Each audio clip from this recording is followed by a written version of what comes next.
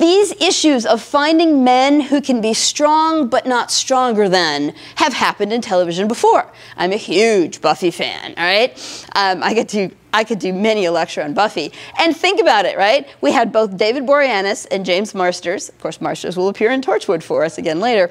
They had to be strong, but she always was the one who solved the problem. It was her skill that did it, whether it was the strength of her emotion, that she could avoid how much she loved Angel in order to have to kill him.